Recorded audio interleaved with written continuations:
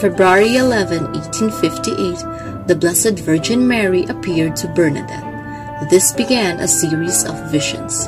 Bernadette was a sickly child of poor parents.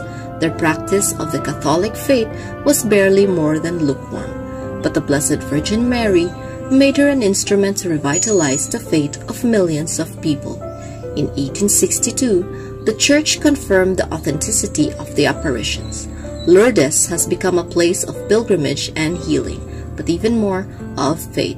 It is Jesus' healing power performed through the intercession of his beloved Mother, the Immaculate Conception.